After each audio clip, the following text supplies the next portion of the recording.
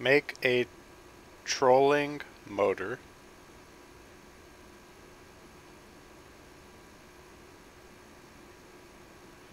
that mounts to back of kayak right near the rear of cockpit and has a fairly flattish profile and a fold-up blade that can deploy itself by swinging around and over the side of the boat and down into the water and unfolding all the blades and then beginning to spin. And its wiring can be located passing through the rear of the boat and into batteries located inside the boat. And the boat can be outfitted with solar panels to be charging while you go down the river.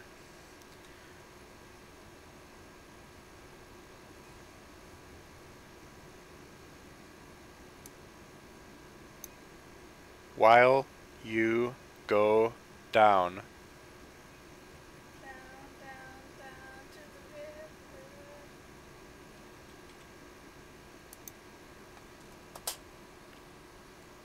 And in this way, you can kayak hands-free, just relaxing. And a little tactile switch system can be put on the front of the cockpit or next to its side that will enable you to steer just by moving your finger left and right over the tactile switch. And that will steer the motor's direction. And your paddle can just be sitting on your lap during all of this.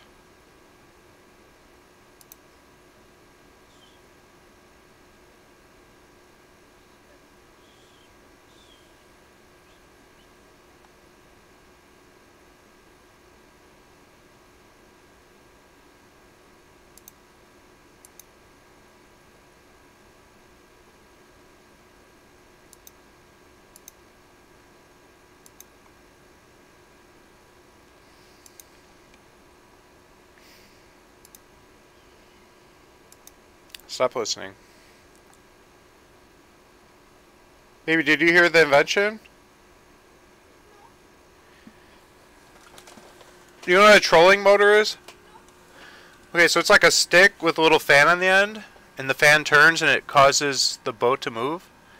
And so it will be, the fan blades will all fold up like a flower that's not opened. What are you talking about? I said a trolling motor is like a stick with a fan on the end. The fan spins and it can move a boat. And then you could have the blades of it fold up like a flower that's not bloomed. And then the stick could be located on the back of your kayak, and it could be a flat profile thing just kind of mounted to the back where you would lay back onto it. So that's the only place on a kayak that wouldn't get banged up by rocks and stuff. It's right where the top of it is, right behind you. That never gets hit. So they would be located there, and then when you want to deploy it, it could be voice activated or a little button on the side of the boat, whatever. It would move out and wrap around the boat and unfurl the fan blades and then begin turning. The power for it would be located inside the boat because wires can come through it and be drilled and entered through the top of the boat. And so that will power it, and it could have batteries powered. And then solar panels could be on the boat to keep it charging at all times to keep your batteries full. And the point of this is you press a button or you say trolling motor engage or whatever, and it will begin turning the fan blades and it will move your kayak for you. And then you can steer it with little buttons on the side of the boat. You could just touch those, or it could be like a slider switch, just a tactile sensor, and you just move your hand left and right, and that will steer the motor, so the motor will angle slightly left or right according to that. And you can just relax, like in long stretches of flat water. You can just have it going and just be sitting there not paddling and just use your finger moving left and right and it will steer you. Yeah, but you don't realize that this is people trying to be part of the outdoors and people who love outdoors. I don't need to sell it to everyone else. I want this. I would love it. But these are people, a lot of times you're tired, you've been filled with adrenaline and fear and you're exhausted, and I want to let you rest and I want to relax too. And yeah, we could do it and get all tired out. But it would be nice to just be able to... Don't say these are people. It's us. And you and I would like to relax sometimes. between whitewater just to rest. That would enable us to not be as sore the next day and this and that. We can still do exercise at home with our recumbent bike. We could still go to the gym as our respective workouts regularly. We should be doing that anyways. But when we're on a kayaking vacation, we should just stay within our limits and just do as much exercise as we want. We can optionally just keep paddling. But if we're tired, we didn't get enough sleep, we're sore. No, I want this. And so, how many times have you wanted to rest and I do all the paddling? That's happened many times, so don't try. Oh, that's not true. Oh, don't try either, because that's only been like 1%. Okay, and it happened. 1%. You know what? I'd rather have you save your energy for the hard. We're going to be doing hard, scary rapids. And I'd rather have you have lots of energy for that so we can survive scary, fast stuff.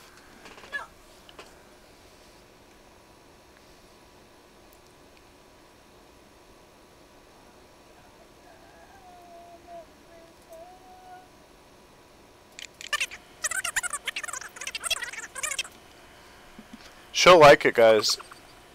I will love it. You know, I've been dreaming about a kayaking trolling motor and just kind of joking around about, like, wouldn't it be nice to have that? And everybody's like, yeah, that'd be amazing. Haha. And then you just forget about it. But today I was really thinking about how the design would work. I used to think it would deploy out the bottom of the boat, but that would be a weakness to the structure of the boat. With this, there's no structural weakness. I finally figured out the key to actually doing this for real, where there's no risk of it interfering with the boat's function in any way, because it would be mounted in a place that's totally not going to affect your kayaking at all. And I just feel like this is going to be a game changer for me. It's going to take my kayaking enjoyment to a whole new level. And you know what? I bet you my dad would be a big, he would want to buy one, for sure. And I'll tell you why. There are so many kayaking trips where we're with this guy, and he always paddles way faster than us on the flat water. We're whitewater kayakers. We just want to relax in the flat water. But he wants to keep paddling. And so we get all tired out trying to keep up with this guy who paddles like all year round, and we might be out of paddling shape. It takes certain muscles to paddle, and you could be getting really sore from this. And so if you don't paddle as much as somebody else, it's hard to keep up with them. And so it becomes a real issue. And this issue is going to become increasingly difficult for my dad as he enters into his 70s and 80s. It's going to be really hard, and he might even quit kayaking because it's just too hard to keep up with people in the flat water. With this trolling motor system, he'll be able to kayak well into his hundreds. It's going to be incredible. It will just make kayaking so much more enjoyable. The flat water stretches, you should be able to move with excellent speed and no effort at all. I think a lot of people actually would be clients of this. My wife is saying, no, this is outdoor sport, it's good exercise, sunlight, etc. But that is not taking in the whole picture. There are a lot of people who want to exercise, but they get out there and they're with people with different athleticism levels. And so some people are waiting for other people who are out of shape and struggling to keep up with the group. And then other people are suffering because they just want to relax, or they were drinking the night before and they're just tired and hungover. There could be anything. They might have some cramps going on. They might be dehydrated, whatever it is. And so just having this thing available for those rough days where it's just hard to keep up with the group, you could just press a button and have the boat start going on its own. That would just be a tremendous load off your shoulders and make the whole group happy because now everyone's keeping up. And it would just make things a lot smoother, I think. I know. Now, whether people would be willing to spend the money I would charge for, it's another question.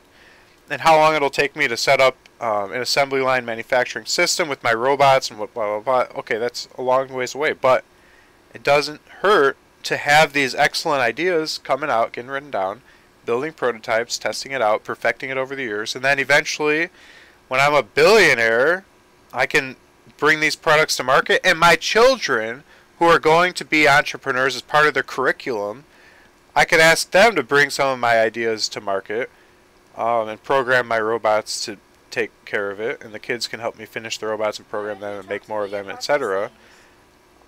And we'll go from there.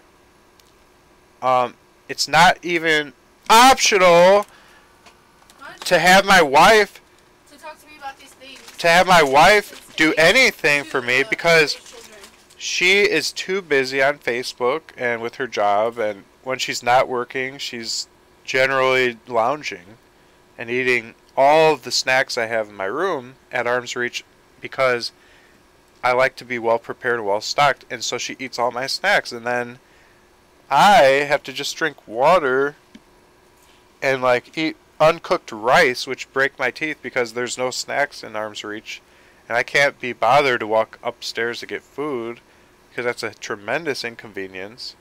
And so my wife takes away all my treats and eats all my cookies and brownies and all my chips and all my crackers. It really hurts my feelings. Speak to me about our future rather than just making it one-sided to Twitch. So anyways, that's why none of my ideas can get done until I get around to them, until I have children, which I can assign to do it as part of their curriculum for their education. And my wife's not my child, and she won't take instruction. Baby, stop being mean. Even when I say things like, you can't talk to me for 10 minutes, she has a hard time following that rule.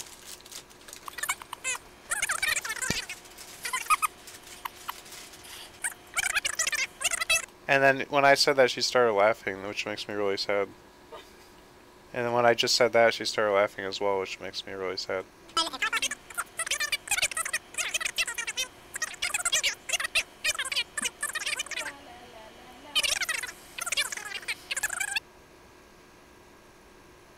You know who else would like this?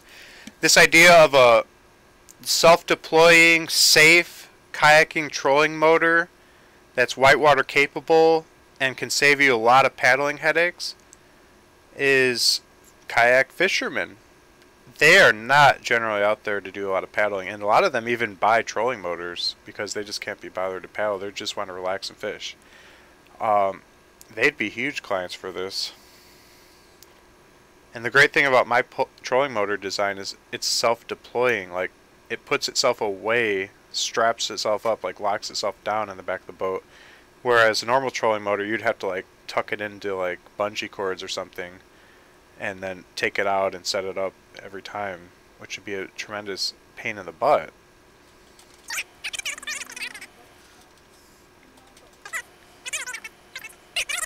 But those guys already do use trolling motors.